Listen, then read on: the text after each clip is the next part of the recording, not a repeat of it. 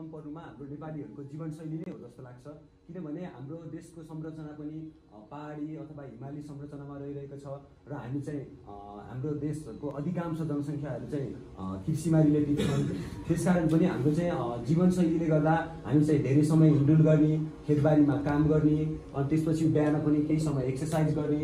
त्यसकारण चाहिँ कोभिड-19 को प्रभाव चाहिँ अन्यत्र विश्वमा भन्दा चाहिँ हाम्रो देशमा कम परेको हो जस्तो चाहिँ मलाई लाग्छ।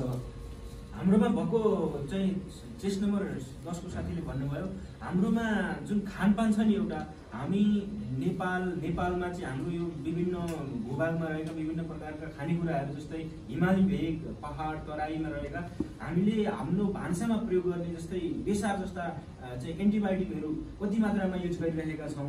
त्यस्ता खानपिनहरूले चाहिँ हाम्रो एउटा चाहिँ रोगसँग लड्ने क्षमताको यति विकास वृद्धि गरेको हुन्छ, त्यो हामीलाई देखिने रूपमा हुँदैन, तर हाम्रो चाहिँ परम्परागतदेखि चाहिँ जुन रूपमा प्रयोग गरिरहेका छौँ त्यस्ता खानपिनहरूले चाहिँ हाम्रो इम्युनिटी सिस्टम बढाएको छ।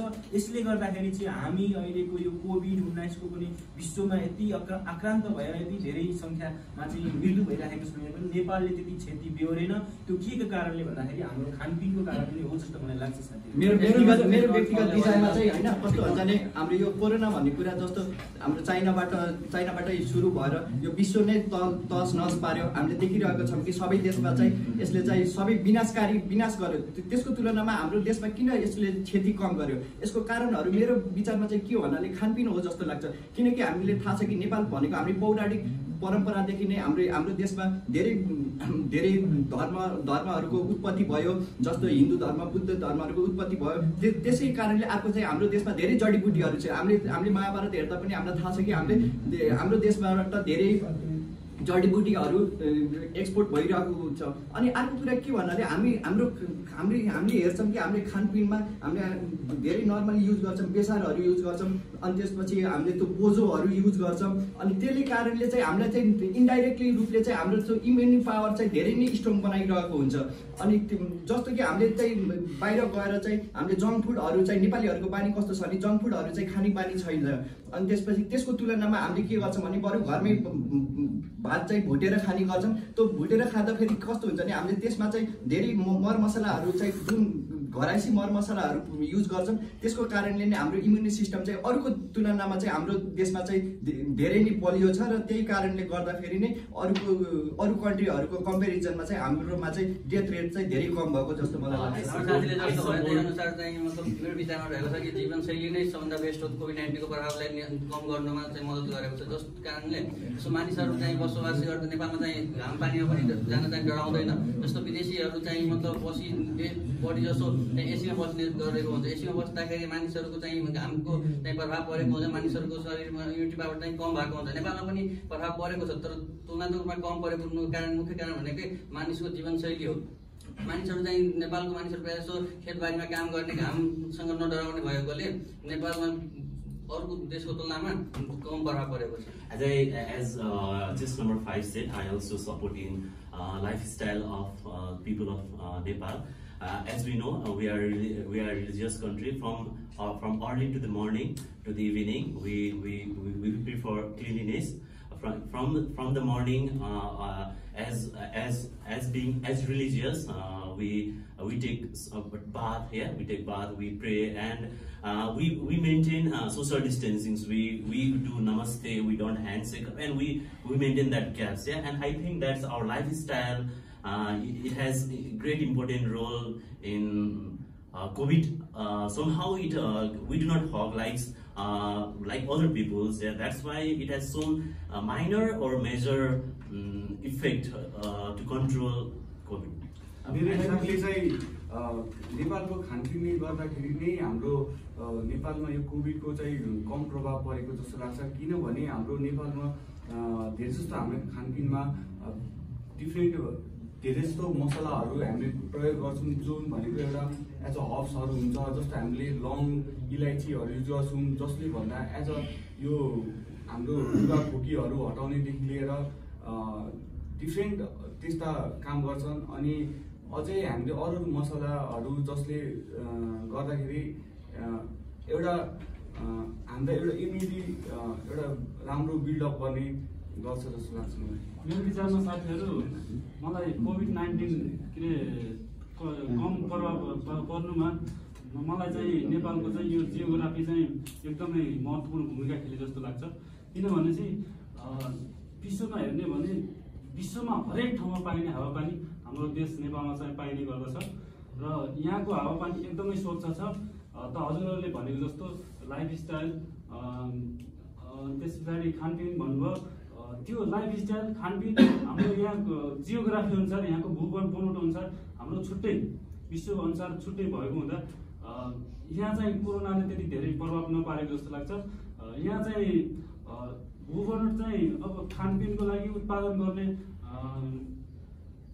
औषधिजन्य जडीबुटी भयो, अनि त्यस पछाडि खानपिनमा उत्पादन गर्ने गहुँ मकै हाम्रो एकदमै अर्ग्यानिक यहाँ उत्पादन हुन्छ। त्यो भएर चाहिँ भूबनोटको एकदमै महत्त्वपूर्ण भूमिका खेलेको जस्तो लाग्छ। मेरो विचारमा चाहिँ कोभिड-19 नियन्त्रणको लागि चाहिँ नेपालीहरूको स्वस्थ खानपिनको कारणले गर्दा भएको जस्तो लाग्छ। परापूर्व कालदेखि नै हाम्रो हिन्दू संस्कृति अनुसार के छ भनेदेखि त्यो रामायण कालदेखि नै हाम्रो देश चाहिँ जडीबुटीको लागि भरिपूर्ण भएकाले सञ्जीवनी बुटी लिएर चाहिँ हनुमानजीले चाहिँ लक्ष्मणको रक्षा गर्ने भएकाले हिन्दू परम्पराको अनुसार के छ भनेदेखि हामी नेपाली चाहिँ खानपिनको लागि खानपिनदेखि लिएर जडीबुटीमा चाहिँ हाम्रो विश्वास रहिआएको छ। खानपिनमा चाहिँ हामीहरूले सधैँ टिमुर अनि सर्पगन्धा यासगुम्बहरू दुधमा राखेर सेवन गर्ने यस्तो स्वस्थकर बानीले गर्दा चाहिँ कोभिड-19 नियन्त्रणमा चाहिँ खानपिनको उच्च भूमिका रहेको जस्तो मलाई लाग्छ। खानपिनले मात्र मानिसलाई चाहिँ मतलब कोभिड-19 कम गरेको जस्तो भन्न सकिँदैन साथी, किनकि मानिसहरूको चाहिँ बसोबास र इन्भाइरोमेन्टले पनि प्रभाव पार्दछ।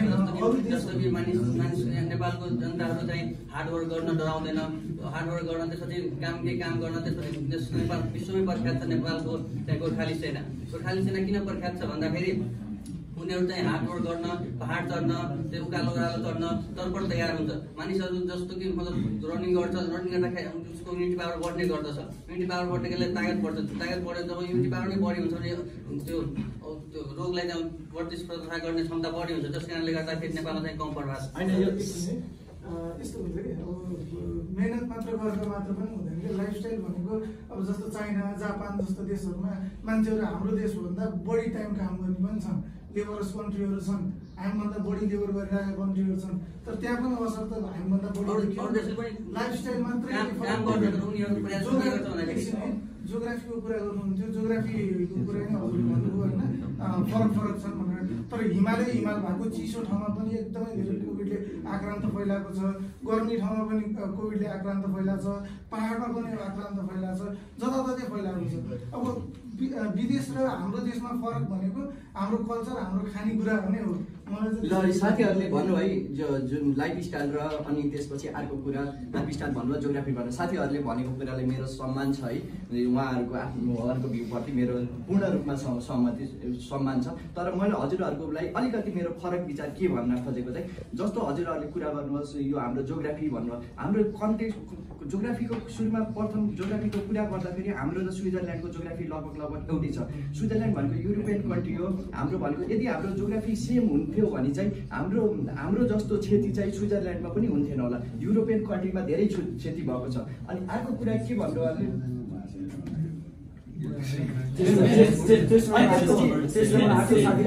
त्यसै कारणले मेरो विचारमा चाहिँ कस्तो भन्नाले अनि खानपिनको लागि चाहिँ खानपिन जब राम्रो भएको हुँदा कारणले नै हुँदैन। अनि अर्को कुरा लाइफस्टाइल भन्नु, हामीले देख्छौँ कि हाम्रो र इन्डियाको चाहिँ सीमा चाहिँ जोडिएको छ, हाम्रो भन्दा इन्डियामा चाहिँ धेरै क्षति भएको छ। लाइफस्टाइल त लगभग हाम्रो उस्तै होला, 100% सेम नहोला, अलिकति सेम छ।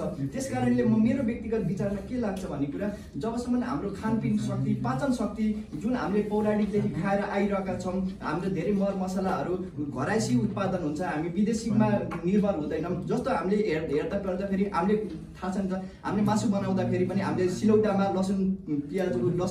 लसुनहरू पुरा पिसेर गराउँछौँ, त्यो भनेको अलिकति स्वास्थ्य छ।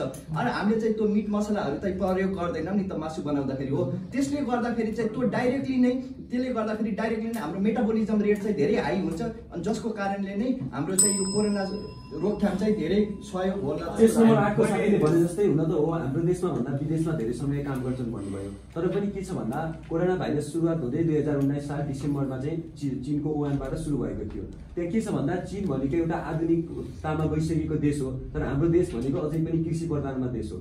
के छ त चीनमा अथवा विदेशमा हेर्दा चाहिँ मानिसहरू धेरै समय खटिए पनि त्यहाँ काम भनेको मेसिनले हुन्छ अथवा ठुल्ठुला प्रोडक्टले हुन्छ। तर हाम्रो देश चाहिँ कृषि प्रधान भएको हुँदा हामी फिजिकल्ली नै आफू नै डिपेन्ड भएर काम गर्छौँ। त्यसकारण चाहिँ मलाई लाग्छ साथीहरू हाम्रो देशमा प्रत्यक्ष रूपमा कोभिड-19 को प्रभाव कम पर्नु चाहिँ हाम्रो जीवनशैली नै हो जस्तो। I respect the view of chess number 10. As he said, I do present respect.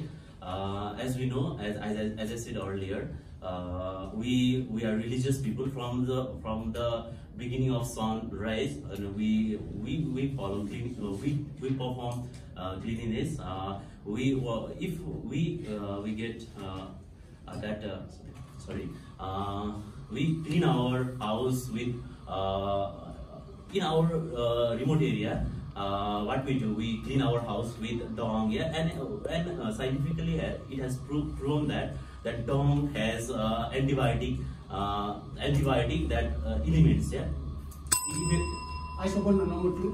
तर नेपालमा सेकेन्ड राउन्ड गयो है, फर्स्ट राउन्ड सिद्धियो 10 मिनेटको। अब कोभिड-19 नियन्त्रणमा चाहिँ यो हाम्रो खानपान चाहिँ मुख्य रहेको छ।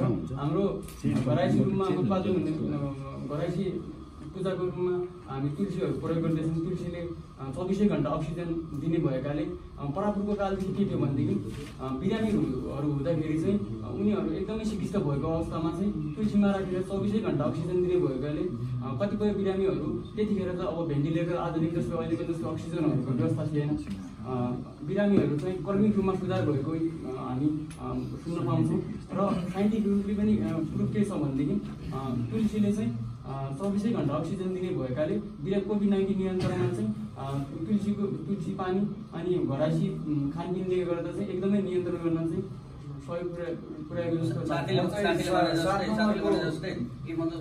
त्यसलाई म सपोर्ट गर्छु। तर नेपालको त्यो कोरोना भाइरसको प्रभाव कम पर्नुमा मानिसको चाहिँ जीवनशैली नै मद्दत पुर्याएको छ जस्तो लाग्छ मलाई। किनकि बिहान मानिस अरू देशको तुलनामा नेपालको चाहिँ रुटिन बेग्लै छ। नेपालको मानिसहरूको बिहान उठ्नु बित्तिकै हल्का फ्रेस भएर त्यसपछि उनीहरू चाहिँ मतलब मर्निङ वाक सबै जाने गर्दछ। मर्निङ वाक गरेर आउँदाखेरि जिउमा चाहिँ पसिना बगेको हुन्छ। पसिना बगेपछि उनीहरू नुहाउँछ। नुहाउने हुँदाखेरि चाहिँ उनीहरूको जति ब्याक्टेरियाहरू हुन्छ त्यो पसिनाबाट निस्किने गर्दछ, जसले एकदम स्वस्थ मर्निङको सुरुवात हुन्छ। जस कारणले मानिसहरूको चाहिँ मतलब काम गर्ने शैली पनि स्ट्रङ हुन्छ र काम धेरै गर्ने भएकोले घाम पानीमा पनि धेरै जाने भएकोले उनीहरूको चाहिँ इम्युनिटी पावर बढी भएर चाहिँ उनीहरू मतलब कोरोना भाइरसको मेरो चेस्ट नम्बर 5 लाई चाहिँ सम्मान पनि छ हैन उहाँको कुरा तार्किक। तर मैले हजुरलाई एउटा कुरा राख्न के चाहन्छु भनेको त हजुरले जुन लाइफस्टाइल भन्नुभयो, जुन मेहनत गर्नुभयो, नेपालमा एउटा उखान छ नि, यदि हजुरले मेहनत यदि गदा जस्तो मेहनत गर्ने भए गदा भनेको 1 नम्बरमै हुन्थ्यो भन्न खोजेको मैले यसलाई कहाँ कोरिलेट गरेछु भनेको हेर्नु लाइफस्टाइल भनेको मान्छेको कस्तो हुन्छ नि, जब मान्छेलाई पोभर्टी पर्छ तब मान्छेले धेरै इन्गेज हुन्छ। जस्तो हामीले हेर्छौँ कि अफ्रिकन कन्ट्रीहरूमा पनि कोरोनाको त रेट त एकदम हाइटमा थियो, जस्तो नेपालमा त थिएन है। कोरोना अनि अफ्रिकन कन्ट्रीहरूले पनि मेहनत त हाम्रो भन्दा नै धेरै नै गर्छ तिनीहरूले। अनि त्यसपछि तर किन हाम्रो देशमा चाहिँ कोरोनाको सिम्टम कम भयो? हाम्रो मेहनत त हाम्रो भन्दा तिनीहरूको पनि डबल नै छ। जस्तो हामीले हेर्छौँ कङ्गोहरूतिर खाना लाउनलाई दुःख छ अनि तिनीहरूले त दिन रात नभनिकन काम गर्छन्, झन् बिहानदेखि साँझसम्म नसुती काम गर्छन्। तर हाम्रो देशमा किन छ भन्नाले हाम्रो देशमा यस्तो आयुर्वेदिकहरू युज गर्छन् कि तुलसीहरूदेखि लिएर हामीलाई तपाईँहरूले सबैलाई थाहा छ होला। यहाँ हजुरहरूले नभने पनि एउटा कुरा के छ भन्नाले कोरोना लागेको बेलामा हामीले सबैले त भन्दैन, मेजोरिटीले चाहिँ हामीले के गर्यौँ भने दुधमा बेसार हालेर त खायौँ। यो त ध्रुव सत्य कुरा नै होला मैले खाएँ होला, हजुरहरूले धेरैले नखानु भयो होला। तर यसले कारणले गर्दा पनि हाम्रो त्यो ज्यानभित्र भएको कीटाणुहरू जुन स्प्रेड हुने पर्ने थियो त्यसलाई चाहिँ धेरै नै कन्ट्रोल गर्छ। अनि त्यही कारणले गर्दाखेरि चाहिँ हाम्रो खानपिनमा चाहिँ खानपिनले गर्दाखेरि नै हाम्रो चाहिँ कोरोनाको सिम्टम चाहिँ धेरै नै कम भएको छ। जुन हाम्रो मोर्टालिटी रेट हुन्छ त्यो मोर्टालिटी रेट चाहिँ धेरै नै कम भएको छ। साथै भनेको कुरामा नि म सहमत छु। तर चाहिँ मलाई चाहिँ के लाग्छ भन्दा जुन एकताका चाहिँ हाम्रोमा कोभिडको लहर एकदमै फैलिएको थियो त्यति बेला पनि हाम्रोमा चाहिँ कोभिडको जुन पोजिटिभ देखिने दर चाहिँ चेक गरेको करिब 50% भन्दा एबोभ थियो। तर र त्यो के थियो भन्दा हाम्रो जीवनशैलीको कारणले हामी सामान्य रुगाखोकी सामान्य ज्वरोलाई हाम्रो जीवनशैलीले नै हामी त्यसै पचाउँथ्यौँ र हामी चाहिँ कोभिड-19को त्यति धेरै परीक्षणमा पनि जान्थेनौँ। त्यसकारण चाहिँ हामी परीक्षणमा गएको हाम्रो 50%भन्दा धेरैलाई चाहिँ पोजिटिभ देखिन्थ्यो। त्यसकारण चाहिँ कम हुनुमा चाहिँ मलाई लाग्छ कि सामान्य रुगाखोकी अथवा सामान्यलाई चाहिँ हाम्रो जीवनशैलीले नै सपोर्ट गरेर नै कम भएको हुन्छ। मेरो हिसाबले चाहिँ खानपिनले नै किन असर हाम्रो कोभिडलाई चाहिँ कम असर गरेको छ भन्दाखेरि किनभने हामीले धेरै जस्तो कुरा हामीले माटो मुनिको कुरा खान्छौँ। हामीले माटो त्यसले गर्दाखेरि हामीले धेरै मिनरल माइक्रोन्युट्रिएन्ट्स भएको कुराहरूले चाहिँ हामीले धेरै कन्ज्युम्सन गर्छौँ, जसले गर्दाखेरि हाम्रो इम्युनिटी सिस्टम बिल्डअप हुन्छ। र अर्को कुरो के हो भने युरोपियन कन्ट्रीहरूमा चाहिँ मोस्ट अफ कुरो चाहिँ हाम्रो प्रिजर्भ कुरो खान्छन्। अब चिकनहरू पनि हुन्छ भने हाम्रो कोल्ड स्टोरमा राखेको हुन्छन् खान्छन्। अनि अब अहिले पनि हाम्रो नेपालमै भित्रिरहेका छन् यो अदुवा लसुनको पेस्टहरू। तर हाम्रो चाहिँ नेपालमा ट्रेडिसनली हामीले चाहिँ अदुवा लसुन आफैले पिसेर त्यस्ता खाने गरेको छौँ। जसले गर्दाखेरि चाहिँ हाम्रो कस्तो हुन्छ भन्दाखेरि त्यो प्रिजर्भेटिभ हामीले बडीमा कन्ज्युम गर्दैनौँ। त्यसले गर्दा हाम्रो इम्युनिटी सिस्टम बिल्डअप हुन्छ। त्यही भएर कोभिडलाई चाहिँ एकदम असर गर्न दिँदैन जस्तो लागेको छ मलाई। I respect his view. As just number 3 has said, we tends to eat our that locals product. Yes, I support his view. Our lifestyle is mostly we rely on Ayurvedic rather than allopathy treatment. That is also another important factors which has reduced the rate of COVID. Covid बढ्नुको main कारण भनेकै covid सुरु कहाँबाट भयो? चाइनाबाट। चाइनामा किन भयो? ब्याटको मासु खाएर खानकीबाटै सुरु भएको छ क्या। यो खानकीबाट सुरु भएको चिज खाना नै सुरुदेखि नै कन्ट्रोल भइदिएको भए अहिले कोभिड भन्ने चिजै आउँदैन थियो होला क्या। जसरी हामी वेल कुक खाना खान्छौँ, मजाले उसिनेको मजाले पाकेको सबै कुराहरू मजाले पाकेको खानेकुराहरू खान्छौँ। उतातिर काँचो काँचो खाने बानी हुन्छ होइन। खानकी चाहिँ हाम्रो सबभन्दा मस्ट हो क्या। खानकी चाहिँ हाम्रो सबभन्दा राम्रो छ। त्यही कारणले गर्दाखेरि हाम्रो देशमा चाहिँ कोभिडले त्यसरी आक्रान्त मचाउन सकेन। हाम्रो चेस्ट नम्बर 1ले भनेको कुरा प्रति चाहिँ मेरो अलिक फरक धारणा छ। उहाँले भन्नुभएको ठिकै होला उहाँको विचारमा। तर मेरो विचारमा चाहिँ के लाग्छ भने हाम्रो एउटा भौगोलिक हिसाबले चाहिँ हाम्रो एकदमै फरक भू बनावट भएको देश भएको हुँदा अनि चेस्ट नम्बर 3ले पनि भन्नुभयो कि हामीले माटो मुनिको चाहिँ उब्जिएको धेरै खान्छौँ भन्नुभयो। माटो पनि हाम्रो भू बनावटमा फरक किसिमको माटोहरू छ नि त। हाम्रो माटोमा चाहिँ रासायनिक पदार्थहरू मिसिएको छैन, स्वस्थ छ, हावापानी एकदमै स्वस्थ छ। हामीहरू भू बनावट अलिकति फरक भएको हुनाले हामीले त्यो अनुसारकै कार्यहरू गर्दछौँ। साथीहरूले भन्नुभयो अब फरक लाइफस्टाइल भन्नुभयो।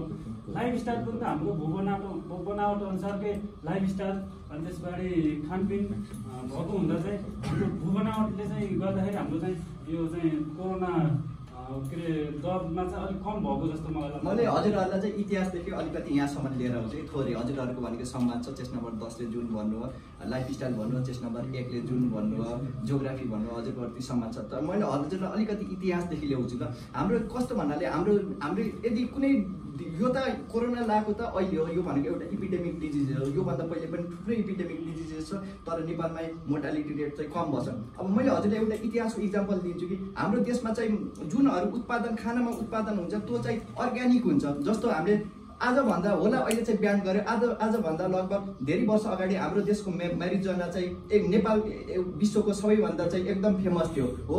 हामीहरूमा यो केमिकल रसायनयुक्त केही पनि थिएन।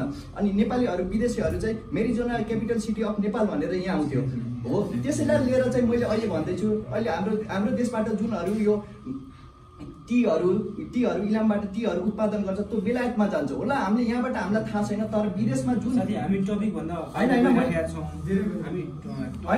टपिकमा कुरा गरेर भन्न खोजेको साथीहरूले भन्नुभयो भौगोलिक अवस्थाको कारणले गर्दाखेरि हाम्रोमा कोभिडको कम प्रभाव परिरहेको छ भन्नुभयो। कसैले चाहिँ हाम्रो चाहिँ लाइफस्टाइलले गरिरहेको छ भन्नुभयो। त्यो हाम्रो अरू देशहरूमा पनि अरू राष्ट्रहरू पनि यस्ता छन् हाम्रो जस्तो भौगोलिक फरक भएको ठाउँहरू पनि छन्। त्यस्तै हाम्रो जस्तो मिहिनेत गर्ने अथवा परिश्रम गर्ने घाम पानी गर्ने ठाउँहरू पनि धेरै छन्। त्यसको अलावा हामी चाहिँ किन चाहिँ कोभिडको चाहिँ एउटा सङ्क्रमणबाट अलिकति कम क्षति भोग्यौँ भन्दाखेरि मलाई चाहिँ लाग्छ हाम्रो खानपिन नै हो। यसमा हामीले हाम्रो खानामा विभिन्न चाहिँ एन्टिबायोटिकहरू युज गरिरहेका हुन्छौँ, जुन चाहिँ हामी बिहानदेखि बेलुकासम्म चाहिँ विभिन्न टाइममा विभिन्न फर्ममा युज गरिरहेका छौँ। यसले चाहिँ हाम्रो कोभिड विरुद्धको एउटा चाहिँ क्षमता विकास गरेर चाहिँ त्यो कोभिड कन्ट्रोल गर्नलाई सहयोग गरेको छ। त्यस्तै हामीले हाम्रो गाउँठाउँमा पाउने एउटा कोभिडको समयमा चाहिँ तपाईँको गुर्जो धेरै युज गर्यौँ, त्यसले पनि हाम्रो चाहिँ इम्युनिटी पावर बढाउनदेखि लिएर चाहिँ कोभिड कन्ट्रोललाई समेत सहयोग गरेको छ। त्यही भएर चाहिँ हाम्रो खानपिनले नै चाहिँ कोभिड कन्ट्रोलमा अथवा हाम्रो नेपालमा चाहिँ कम क्षति गराएको हो भन्छु साथीहरू।